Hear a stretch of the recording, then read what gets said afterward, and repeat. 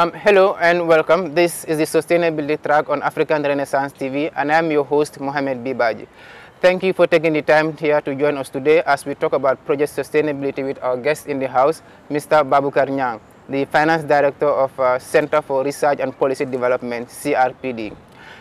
Mr. Baboucarr Nyang is one person I know who has consumed and invested himself to lead the society. He is known for his selfless efforts to youth development and communal engagements.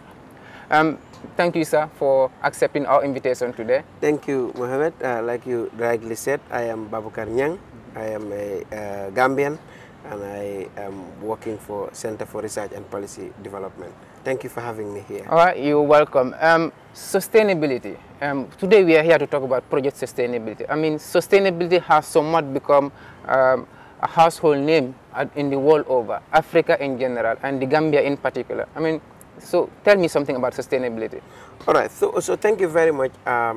In defining it, it's simple. It's like saying what are we putting in place that is going to be long-lasting after, in fact, projects are being brought to a community, to a country, or to the continent of Africa. That could be a sort of definition. However, it's beyond that. Okay. When we talk about sustainability, how could things go beyond the planned life of it, that is the project itself being brought to the country, and particularly in this interview, I'm going to focus on agriculture, and then we are going to discuss on how those projects that were brought in this country in a form of agricultural support, and which were not sustainable enough to be able to support even farmers who were doing those projects after even the project phased out. So it means for sustainability here, we are talking about in those projects, how could they go beyond the time that they were indicated to be in the project lifespan. For example, if the project was supposed to be for 3 to 5 years, after that 5 years, how could those people whose the project were beneficiary to them would be able to continue those projects from that end of life of the project in which it was brought. That it is indeed one of the greatest topics that we can discuss today, and then, like I said, it's a household name in the world over. So talking about that, what are these challenges in terms of experience that you have gathered in youth work, in communal engagement, in project implementation? When you look at this in an African context, what would you say are the biggest challenges to sustainability? The biggest challenge to sustainability, one, is not involving people in the design of that project. You see, these projects, most of the time, are designed for people.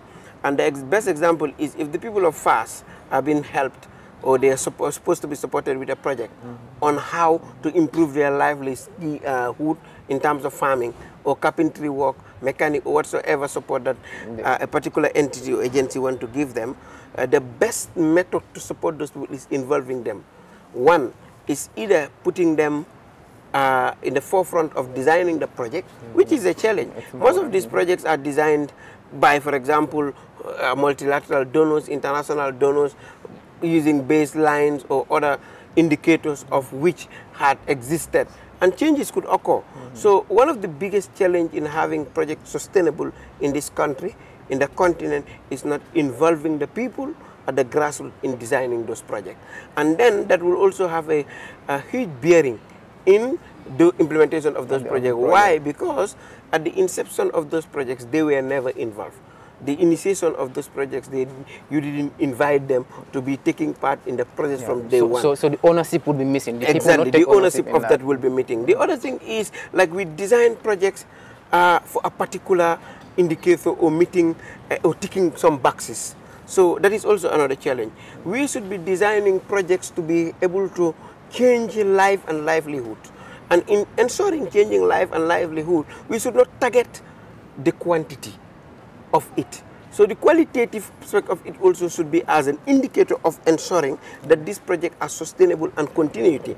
Let's say, for example, you have a project of targeting 1,000 beneficiaries. It's not about just going and meeting the 1,000 beneficiaries. It's not just the numbers. The numbers. So it's beyond the numbers. And another challenge of that being beyond the numbers is it's not going to have an impact. Because you were targeting 1,000, you had the 1,000 and you are satisfied. But so what is going beyond the 1,000 to have the impact on that? Like, let's say, for example, we say 1,000 people sensitized on pesticides control, or for example, agricultural support on how to control pests. 1,000 people, fine, you could get the project to go and sensitize, get a vehicle, put fuel in the vehicle, pay DSA, pay whatsoever to the people, and go and sensitize the people. But what is the end product of that sensitization? After informing the people, are they going to take it up? Will they practically use it? So the challenge is also not the numbers only. So it should go beyond the numbers to ensure that it is sustainable. Yeah, we should go beyond the numbers. I mean, I think impact, like you said, should be the barometer here, not the numbers, not the just the mere numbers of saying, okay, we are meeting a particular target, but then how impactful these projects are. Sure. So for that, in measuring that impact, I would always have this question in me that, okay, generally we understand that economics teaches us that human resources are always limited, but our ones are unlimited. I mean, how does this play in terms of sustainability in project implementation? So that comes into priorities. We need to prioritize what we need. And then in prioritizing what you need to take it up to, okay, let's take it as an example of this. If the people of CRR are very good in doing granite production, the priority of us supporting them should be only in granite.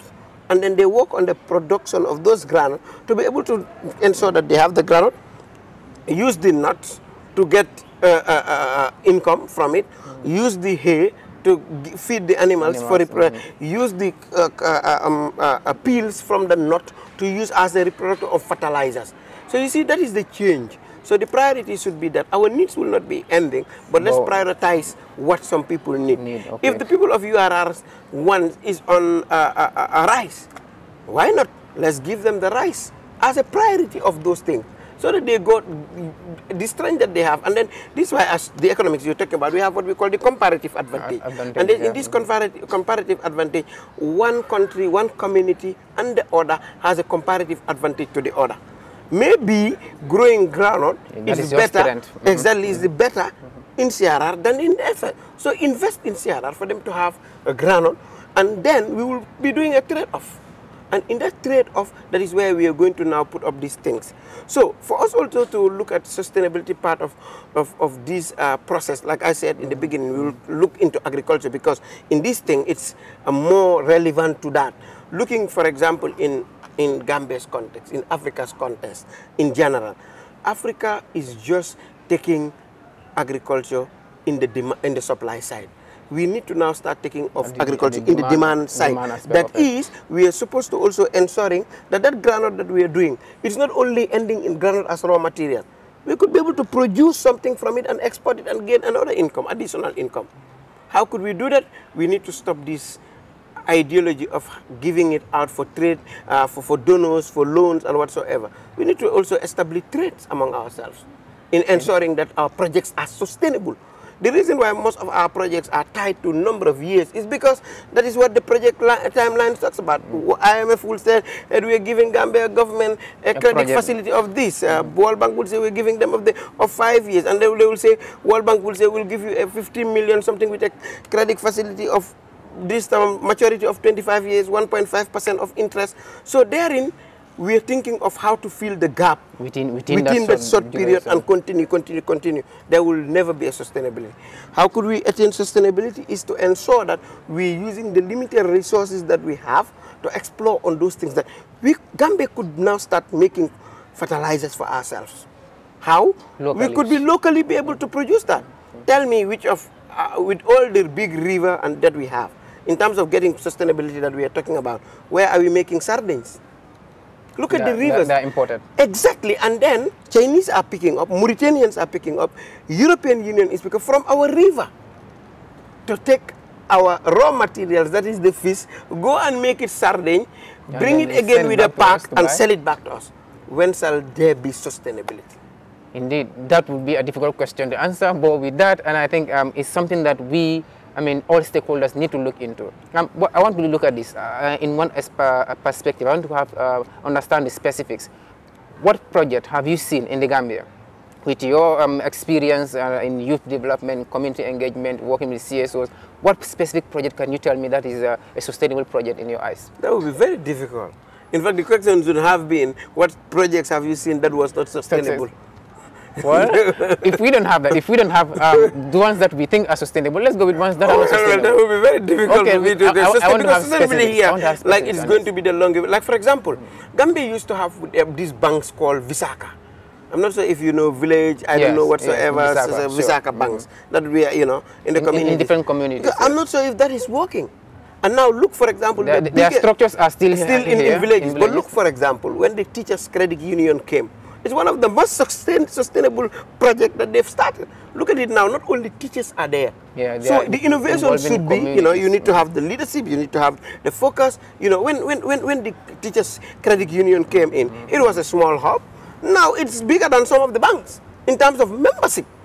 And that is also a very good sustainable project that we could use as a way of bringing sustainability in the country by ensuring that members are importing their money, putting in their money, and then expecting return in that money that they're investing by either having an account, saving accounts, or a loan, so whatsoever. So that could be taking us one of the most successful. Coming to agriculture, for example, then we used to have projects called NEMA, GCAF, FASDEP project, and then they were in all over the country. What were they doing? They were supporting farmers in doing what? Locals, you know, support in production, whatsoever. Tell me, where is it? It's gone. They've all faded, it used to be 1.2 billion US dollars. Then those projects, those 3 projects. Anywhere you come across, what you will see is the vehicles, is the motorbikes, and all those things. So these are the things that we need to now graduate from if we want sustainability of those things. Like I had a chat with one of my friends then, sometimes in 2014, 2015. You know what he told me? That let's the money that was involved in this, if we divide it among all farmers in this country, each of them was going to have some that was going to get you in that particular year fertilizers, seedlings, and everything, and then you were going to have productions. So now, coming to the question of what is sustainability in terms of projects that we've seen, of course, I like the approach of the Teachers Credit Union, you know, as a project. I will call it a project. What else? It's a microfinance. It's a technical project, yes, because it's now, you know, being seen as one of the most, you know, vibrant things that I have seen in this country moving on. However, you know, other projects that comes, not only in agriculture, I choose to use agriculture as because it's, you know, but there are other ones that are coming. Like, for example, even projects that they're giving to government and NGOs. Most of them are not sustainable. They're just there to tick the box. And then in ticking the box is meaning, what it means there is just to ensure that the numbers are attained. We have sensitized 1,000 communities. We have reached out to 200 villages. We have this. Those are numbers. It's like the statistics is what concentration is. Exactly. On, so how about the impact that it makes on those people? And then how do you measure impact? It's simple. Go back to those communities and check what you have taught them or what you have given to them. It's bring them. You have started with a baseline. Put out an end line to see how impactful is this project. It's not about the, okay, and then project sustainability is also not measured in 1 year, 2 years. It could be a long over thing, time, over time. So you cannot just also say, but we have seen number of times that it has been over time, and then we have never got it on track. That is important, because I think sustainability, this is a food for thought for everyone nowadays, because these are things that will really affect the present generation and the future generation. So, but I want to come to this part of it. I want to look at this in an African context. What can we do, especially the youths? What do we need to do in the Gambia? I mean, in collaboration with the African environment as a whole, as youths, what do we need to, what is our role as far as sustainability is concerned? For me personally, I'm going to take us to number 1 is to open up trade. The number 1 problem that we have is Africa is not opening up for trade within ourselves. Yeah. And then that is also giving us the problem for, let's say for example, with the land that Gambia has. Maybe if there is no enough land in Mauritania, they could come and have their plant in Gambia and be supplying. So the supply chain goes. So there will be sustainability in the African continent in terms of production and productivity. We will also going to have employees. We're going to have other things that are going to be linked to those projects' sustainability. You understand? So, but if for example, there's no trade open up among ourselves, among Gambians, among Senegalese, among Mauritanians, among Guineans, among Kenyans, among Ghanaians, the end result will definitely be what?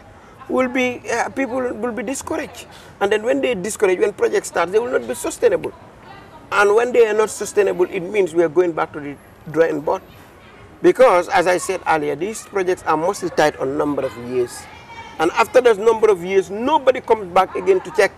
Apart from the end of project reports, end of project, and those are not the things that we want.